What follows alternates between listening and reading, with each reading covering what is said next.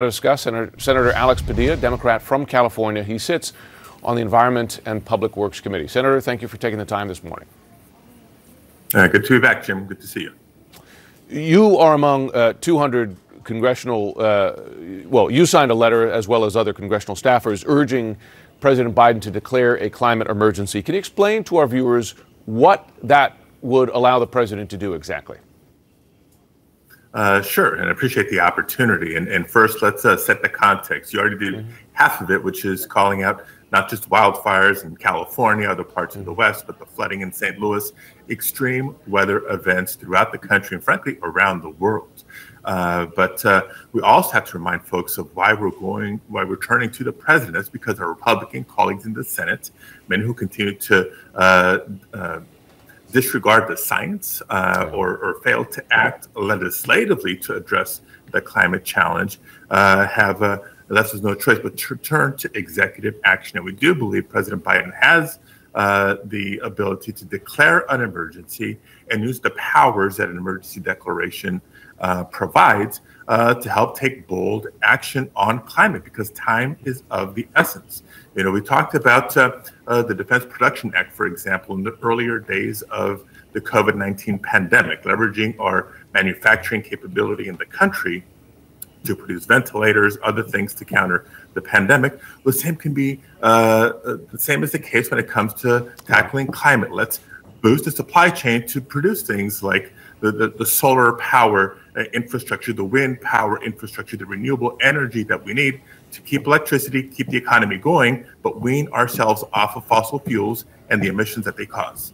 You are working on legislation that you've introduced to establish federal protections for workers against heat stress. Do you have 60 votes in the Senate to get this passed?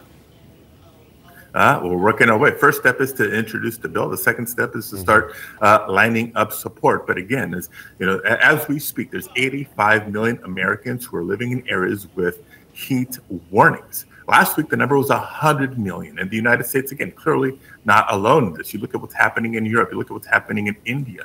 And it's not just people who can escape maybe to air-conditioned offices. Think about folks who work in agricultural fields, who work on construction sites, who work in warehouses where there may not be ventilation or air conditioning. Extreme heat is the leading cause of death for many.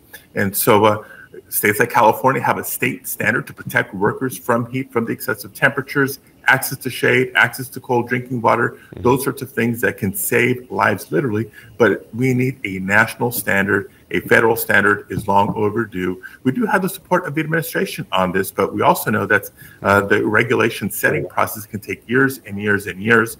The climate crisis is only getting worse by the year, but we can't afford to wait. Senator, to politics now, midterms coming up. It's CNN's reporting that some Democrats are planning, as part of a push to limit their losses in the midterms, to paint Republicans as extremist. I wonder, because at the same time, you have Democratic groups backing some of those same extremist Republican candidates, election deniers, for instance, in a state like Maryland.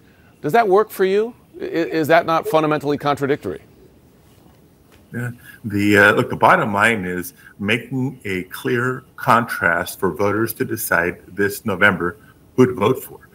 We know what the nation needs. We need investments in job creation domestically. We need to tackle costs for working families. How do we bring down the cost for prescription drugs? How do we bring down the cost of childcare? How do we bring down the cost of the various areas where we're facing inflation? Democrats have plans that have been stifled because of Republican opposition in Congress. So let's make that abundantly clear for voters. You want to restore a woman's right to choose? Vote for Democrats. You want to tackle climate aggressively? Vote for Democrats. It's creating that contrast that I think is going to continue to bolster our chances in November.